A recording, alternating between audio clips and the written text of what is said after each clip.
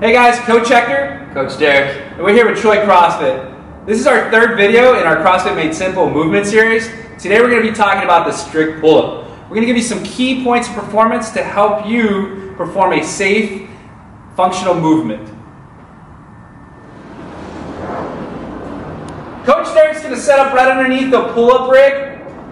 He's going to bring his arms overhead. His hands are just outside his shoulders. He's going to jump up and grip that pull-up bar with this kung fu grip, with his thumbs under the bar. He's going to engage his shoulders.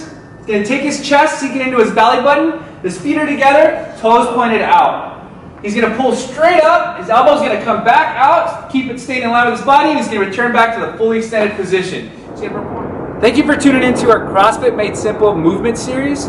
Stay tuned for a vlog that will be released this Wednesday, as well as a mobility video. Follow us on Instagram. Train hard this week. See you soon.